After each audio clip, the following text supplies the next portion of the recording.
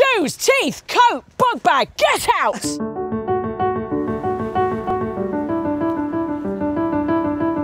Well, there we go, first school run of the year done. I know, I was actually on time today. I got all the clocks and turned them back an hour, so the kids thought they were waking up at 7. It was actually 6 a.m. Tell you what I've started doing, putting their shoes on the tablet so they definitely find them. And if we need to get the pace up, I like to get a ring donut, put it on a bit of string, hang it off a stick and just dangle it in front of them. One of the things I would avoid is walking with the fit mum. You know, the one in the gym kit. She walks too fast, Ellie. Oh, I don't think she's going for a run anyway. I think she goes home and eats biscuits like the rest of us. Here's what I don't understand. By the time you get to the school gates, everybody's covered in crumbs and cornflakes. Do you know what I like to do? Take a little packet of tissues, get your Kleenex out, just give everyone a wipe down. You, the kids, maybe other people's kids. Other people's husbands. Why not? Yeah. Only another 10 months of school runs to go. Ah, good times. Yeah.